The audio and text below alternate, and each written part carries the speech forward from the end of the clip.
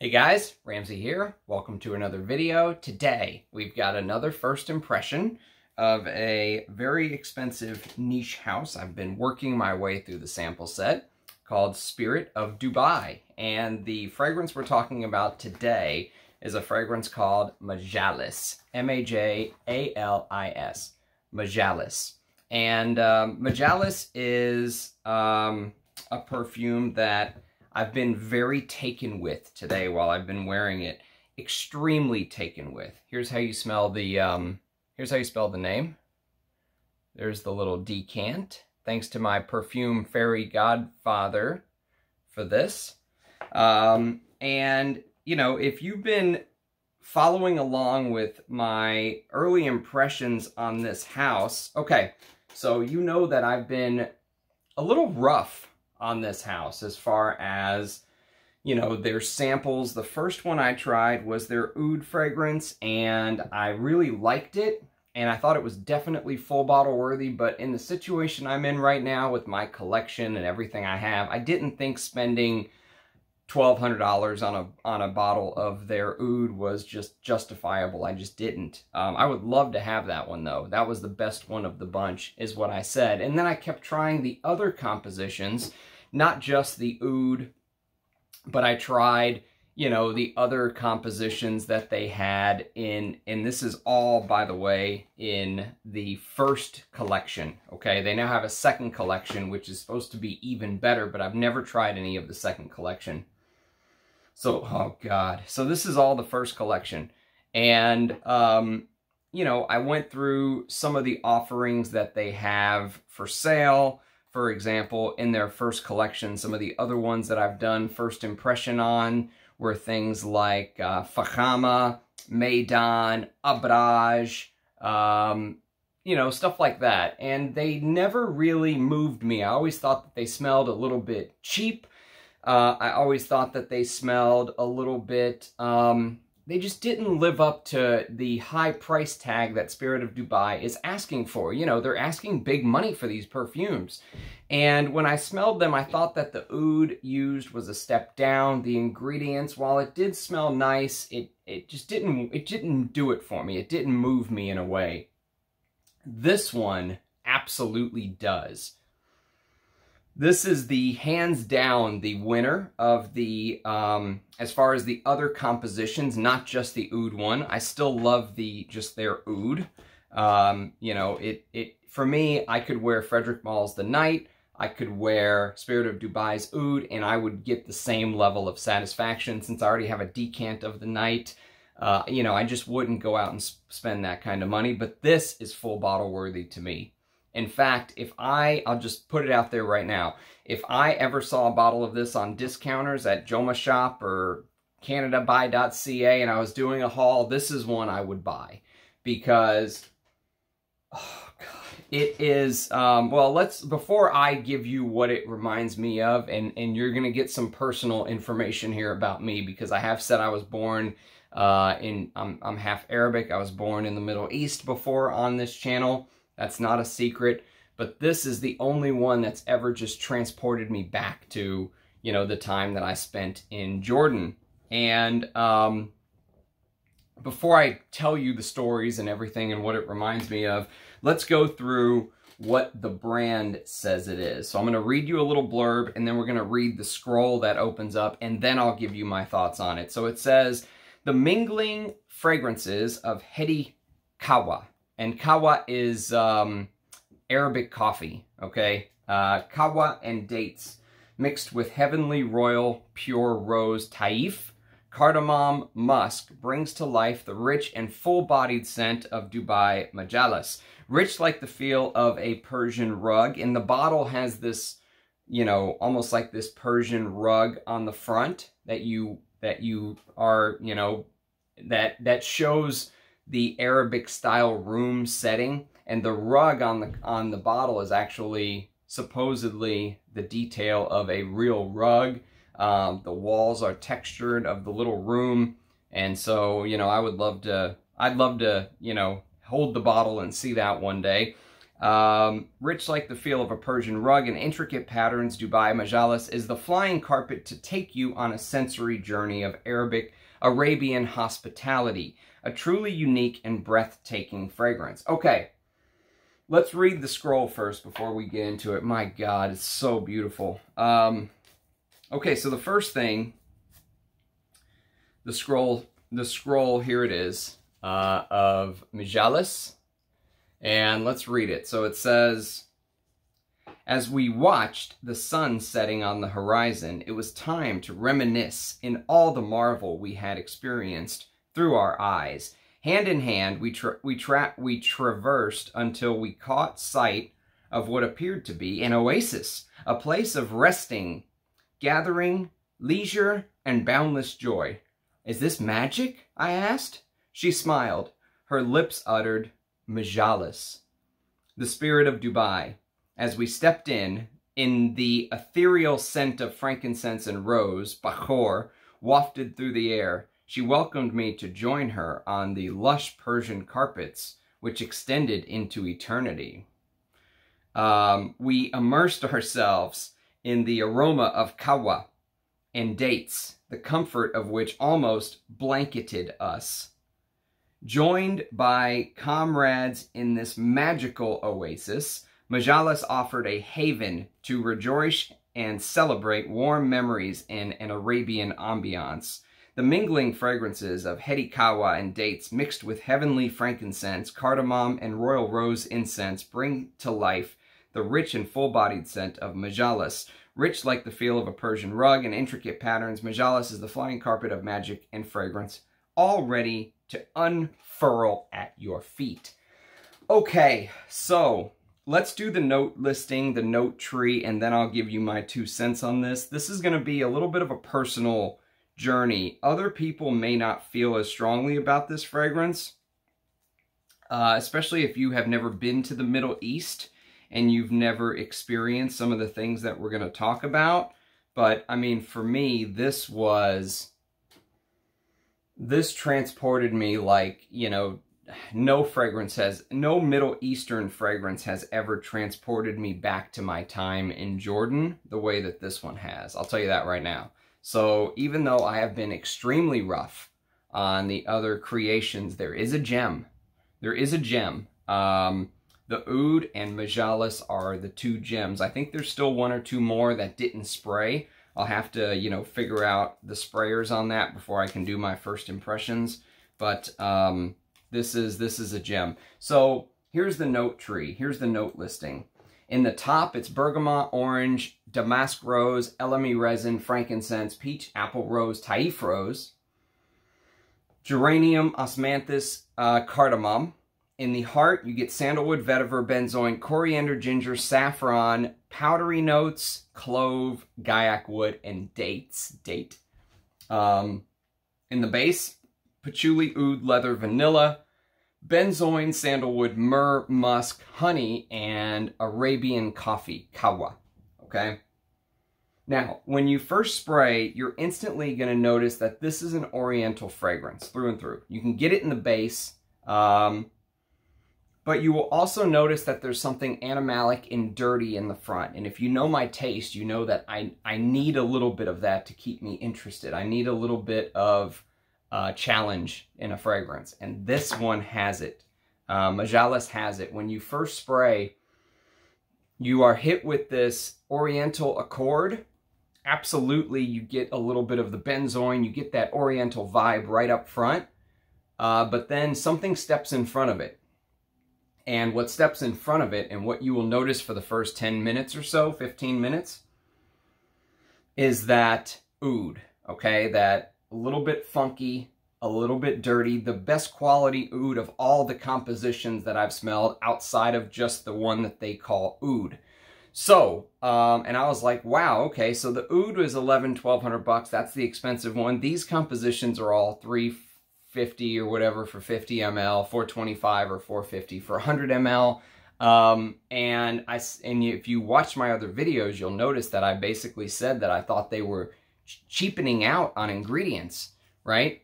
And Here, I instantly thought, wow, this is the best quality oud of any of the actual compositions that they've created. The oud in here will remind you of the oud that you would smell in something like Promise by Frederick Malle, or something like The Moon by Frederick Malle. That's the type of oud. Now, if you're compared to Frederick Malle,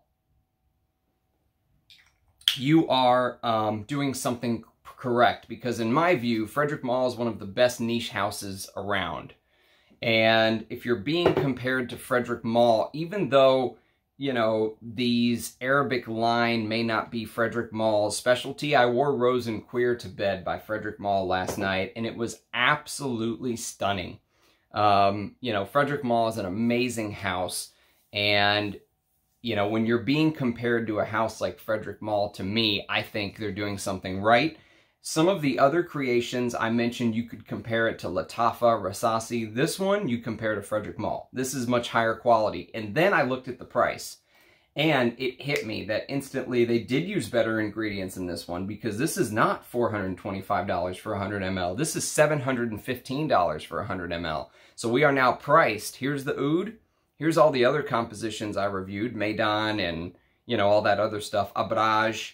Here's Majalis. It's in the middle. It's not as high as the oud, but it's higher priced than Meydan and Majalis and Meydan and Abraj and stuff like that. This one's higher priced, and so I think they are using better ingredients here, and I could tell, instantly I could tell. So I've been a little hard. Obviously, I thought the brand cut corners. I was a little hard on them based on the quality of ingredients. I'm instantly impressed with the quality of ingredients here. They feel high quality, and not just the oud, everything else. The incense actually reminded me of the incense that you'll get in Dawn, Frederick Malle's Dawn, which is also a very expensive fragrance. Yeah. You'll notice that the incense feels very high quality. Dawn has one of the highest quality incenses I've ever smelled. And this also feels, you know, similar to that as far as relation quality of the ingredients goes. I'm not talking smell. There is a little bit at the end of the fragrance, once it dries down, once we go through everything I'll tell you, you know, it does share maybe a very slight resemblance to the way that the Moon might remind you of smoking a hookah, like a raspberry hookah, if you will. There's that incense in the dry down of Majalis, will remind you a little bit of, you know, having a hookah after a big Arabic meal. But let me try to go through the scent first. And the thing that I loved about the composition, so as it continues to dry down, you start to get this lemony, beautiful wet rose start to come in. This picture perfect, almost like photorealistic snapshot of a Taif rose. Lemony, a little bit powdery, but absolutely stunning. And that rose mixes with things like the cardamom. It mixes, the fruity notes start to play a role. You get some of the peach and you get some of the apple. There's elemi, so you get that lemony, bright feeling of elemi. It's not as dark as the heavy frankincense, which does come into the fragrance and play a role as well. But there's so many moving parts to this, and it's absolutely stunning. So the thing that just, you know, really caught my attention is a couple things. Number one, this composition uses honey. And if you've watched any of my fragrance reviews or any of my lists, you know that honey is one of my favorite notes of all time. I did my cheapie list yesterday, so now we're doing the uncheapie list. This is $715 for 100 ml, the exact opposite of a cheapie list. But towards the top of the cheapie list, the ones that I loved the best as far as best value for money, I put Boss Number 1, which is a honey tobacco composition, and I put Lapidus Pour Homme towards the top as well, which is a very complex fragrance, but it also uses a note of honey and animalic notes, among other things. And I love the note of honey. I love what it does in a composition, maybe because my father's signature scent was Paco Rabanne Pour Homme, and there is a little bit of that honey, you know, in the dry down in Paco Rabanne pour Homme. I don't know why I love honey so much, but I do. And it's here, and it's done beautifully.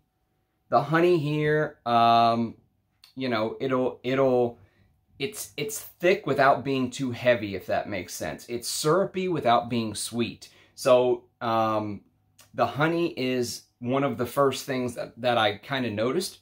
But then what hit me was that coffee, that Arabian coffee. And, you know, I did make some notes here. So there's that, they call it kawa, Q-A-H-W-A, which is that traditional Arabic coffee. If you've ever seen it, it's served with a small cup. And the reason it's a small cup is because Arabic coffee is still a diuretic, if you will. So it will make you go to the bathroom.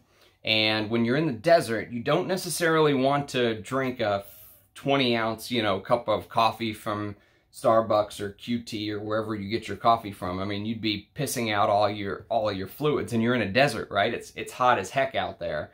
So they drink it in very small quantities, but because of the fact that there's cardamom and other things in there, Arabic coffee is usually very heavy on the cardamom. You know, it serves also as a way to kind of keep you hydrated.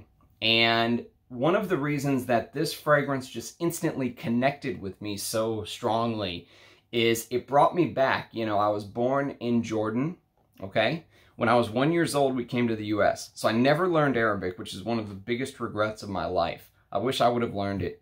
But what ended up happening was we went back for holiday once. It's very expensive to go. And, you know, both of my parents worked. It's hard to get away, that kind of thing. So when I was about 11 or 12, we went back. And we stayed for a long time, almost 2 months, like a month and a half, you know. And we were there. We did all kind of things. We went to Petra. We went to the Dead Sea, which Petra is one of the 7 wonders of the world. It's absolutely stunning if you've never seen Petra. But, you know, what really stuck with me were the different values in the Middle East. And as an American, what I mean is you go to a hotel. Whenever we went to a hotel over there, we went to this hotel. It was kind of secluded up in the mountains and away from things. It was really beautiful. But whenever you walk in, there's a man waiting outside of the door where you walk into the lobby of the hotel, and he is sitting there serving Arabic coffee to you. So think about the level of warmth that displays from a cultural basis. You know, in the United States or Europe, you walk into a hotel, you walk in, people may smile and say hi. For some reason, having a cup of coffee is a different level of service and connection, at least to my mind. It's just a little something different. It's almost like you're having coffee with a friend. You know what I mean? And this is this guy's job. They don't charge you for it, right? In America, everything they're charging for everything now. In fact, we were reading and laughing about the fact that BMW wants to start charging people microtransactions to start using their heated seats. So they're putting everything behind like a paywall, right? So you got to pay $18 a month to use your heated seats. And when I was in Jordan, it's a completely different, or it was back then. Maybe it's changing now, but it was a different feel. You know, they offered you the coffee because you were a guest there, right? And I remember taking the coffee and having a drink, and it's a small cup. You know, it's not a big, Arabic coffee cups are relatively small. So you take a couple sips and it's gone, you know, and you put it back. And the guy refilled it. And I took another couple sips and I drank the whole thing and then I put it back. And the guy refilled it again. I looked at my dad and I'm like, what is going on here? You know, and he's over there laughing because there's a custom in Jordan where you actually are supposed to shake the cup whenever you give it back to him to tell him you're done, right? So every time I'd hand it back to him, he'd refill it again.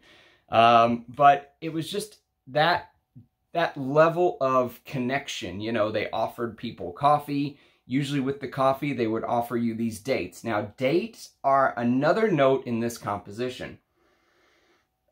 And this is why it just instantly transported me back to our trip to Jordan, because, you know, I'm reminded of the customs of the people, right? Of the food you ate. And while sometimes when I go to my parents' house, they have Arabic cookies and dates and stuff like that, it's not the same as when you're just immersed in the culture, the coffee, the dates. Now, I do have some fragrances that have the note of date in them, and I've talked about some of them recently. One of them is this, John Varvatos. John Varvatos. I think it's just called John Varvatos, or John Varvatos EDT, or whatever it is, from 2004. And I think it's the first masculine from the house. But you can see it's tamarind, tree leaves, sage, flowers, Mediterranean herbs, dates, black leather essence. So that date note here, while it is nice, it didn't transport me to the Middle East the way that Majalis did. And then there's another perfume that has the note of dates, if you're into this kind of thing. It's called L'Enfant Terrible, the Terrible Child. And the Terrible Child is a fragrance from Javoy, and it's discontinued, unfortunately. I think this is one of the best sandalwood fragrances in the world. I love this house. I don't talk about them nearly as much as I should. L'Enfant Terrible, everything about this house is premium, okay? But you don't pay $700 a bottle like Spirit of Dubai is asking.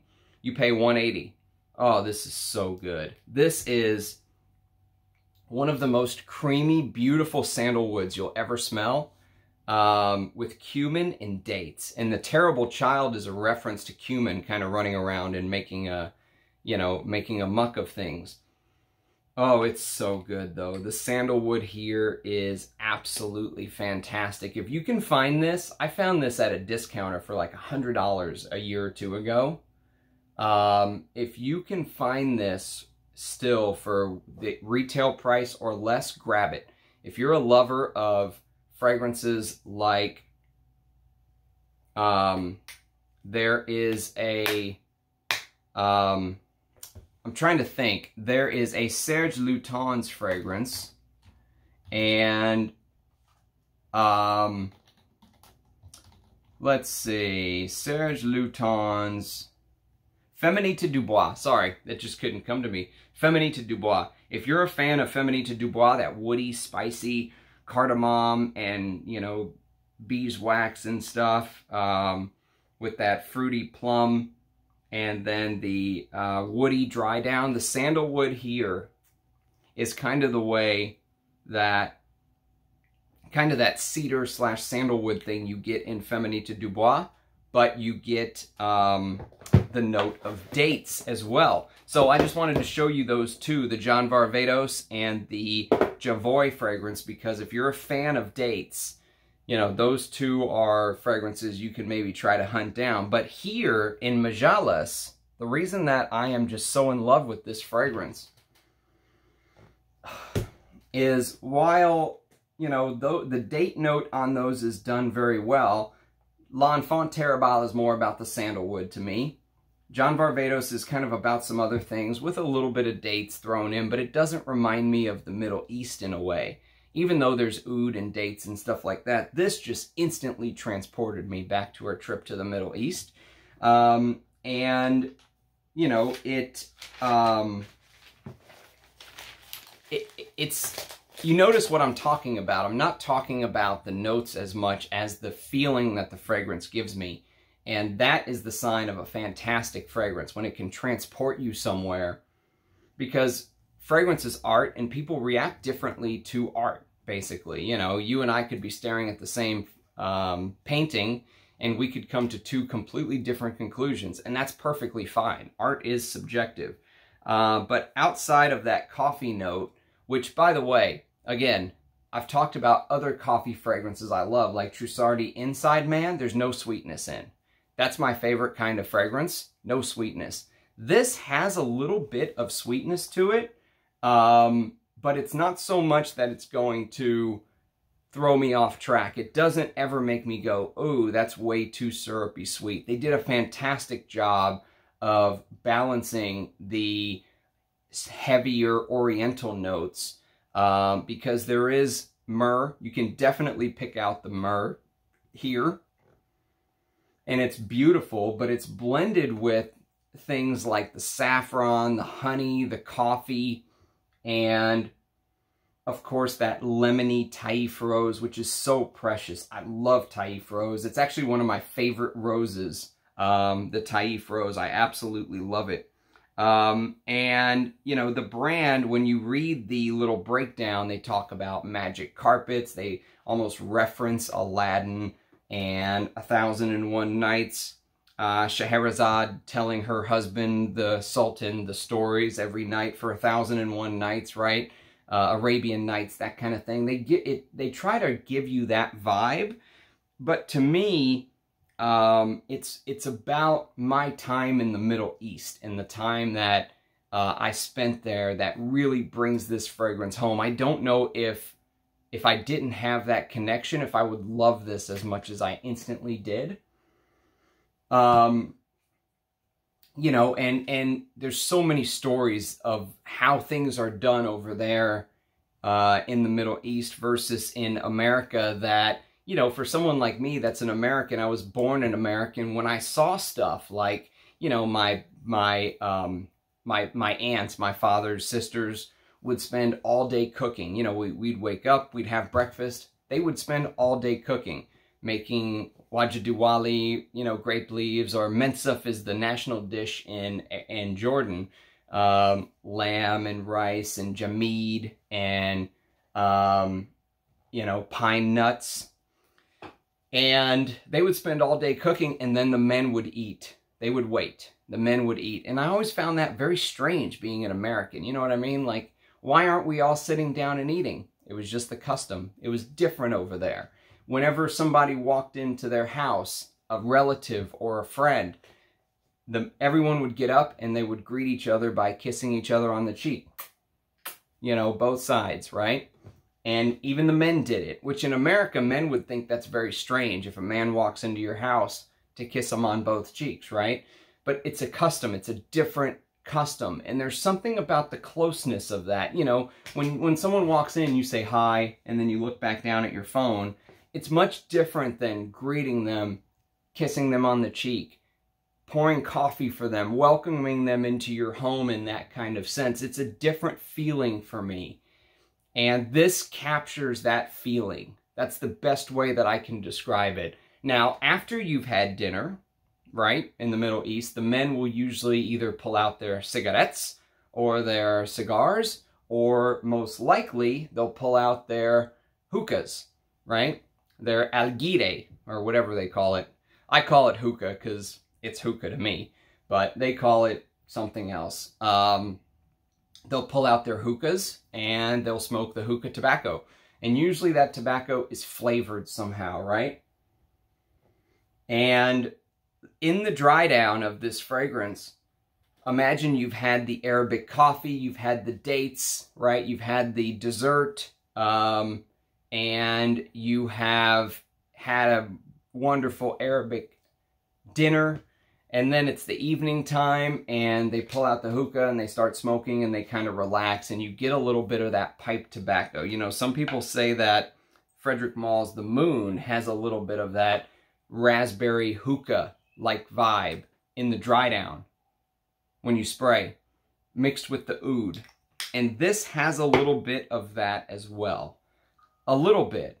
But you know, it does things just a little bit differently than the Moon, but you'll notice that as it begins to dry, you will get some of that hookah vibe, okay? You maybe will get like an apple hookah vibe. It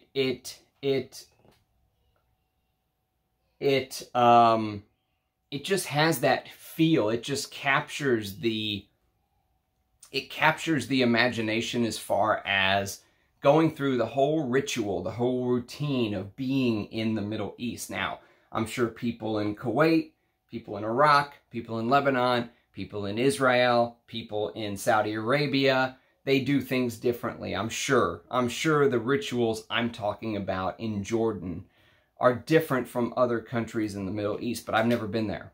And I can't relate, you know, if there are differences.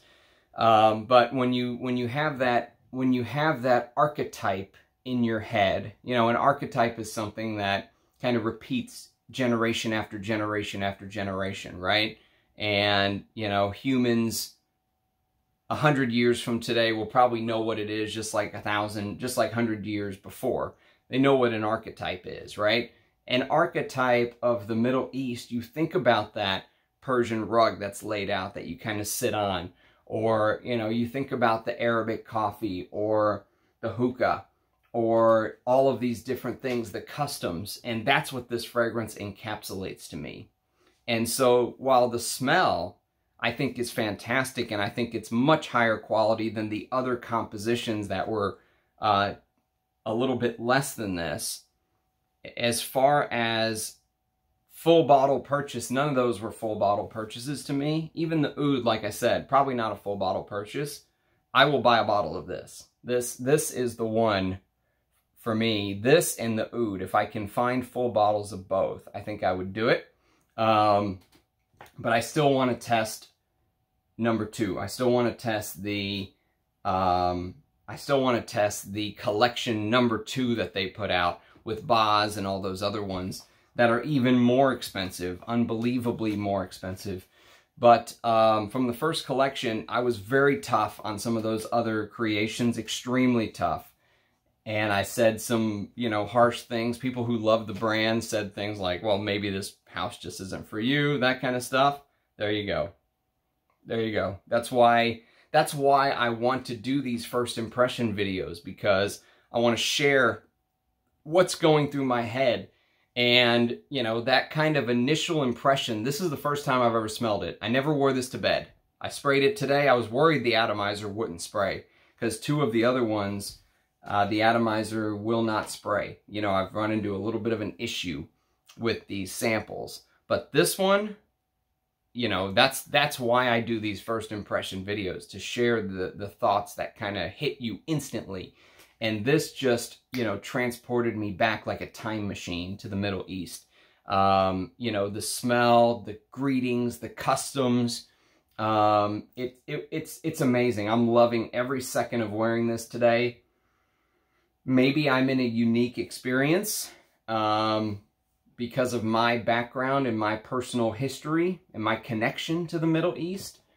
But if you're somebody that wants to smell a perfume that perfectly encapsulates what I think the Middle East stands for, it's Majalis. The oud is great, but the oud is just an oud. I mean, I would tell you could buy Frederick Maul's oud, you could buy, you know, Bortnikov's oud, you could buy any of these different ouds, and you're getting usually a quality oud fragrance, right? But the oud doesn't capture the different facets of the Middle East in the same way that Majalis does.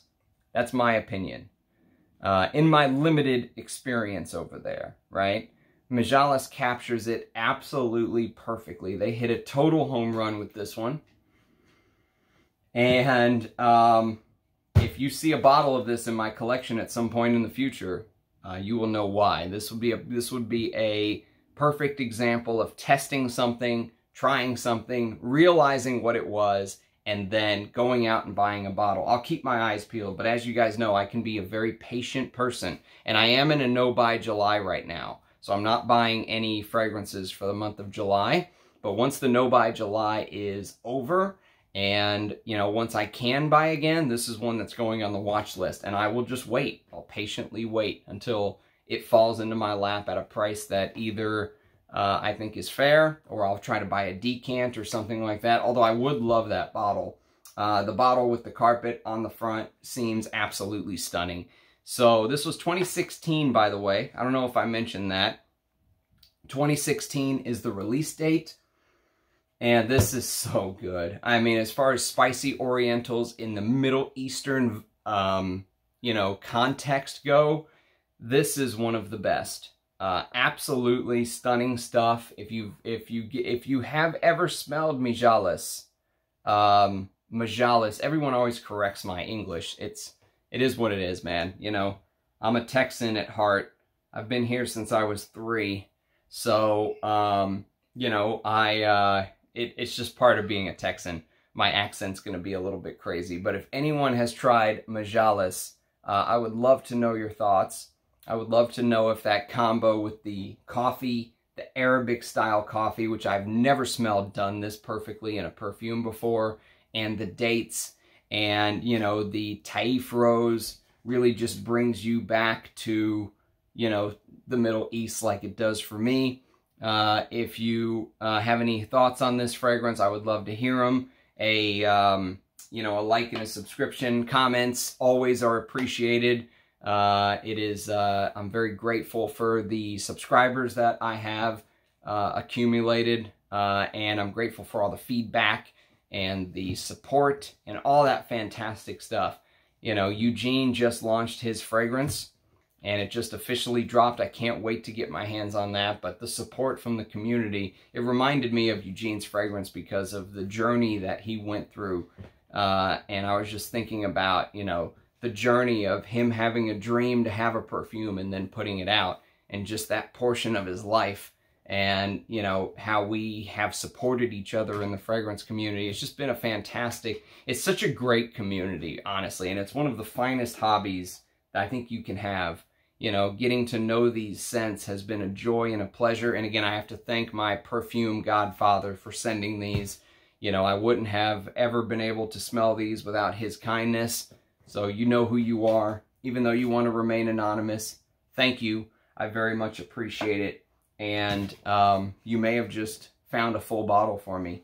So thanks a lot, everybody. Cheers. Look forward to seeing your faces in the comments below. And I'll see you again tomorrow with another video. Bye, guys.